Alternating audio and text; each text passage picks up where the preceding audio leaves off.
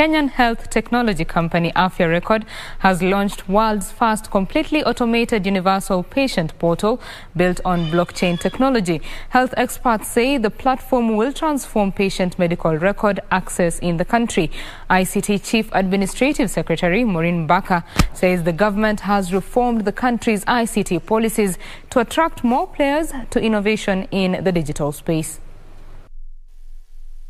Medical records are an important tool in the management of health, keeping historical records of patients, healthcare professionals, and medications administered to patients.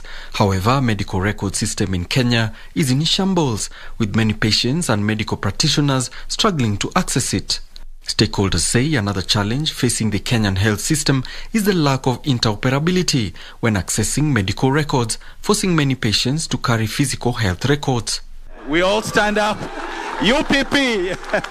To deal with the problem, Kenyan health technology company AfyaRekod has launched the world's first completely automated universal patient portal built on blockchain technology. We see that we have ICT being incorporated in health. As government, we encourage, the up-and-comingness, having such apps in place, and of course we do this by creating an enabling environment for, the establishment of such apps. The AfyaRekod system allows patients to create a portal with all their health data and gives patients sovereign rights of ownership of their data.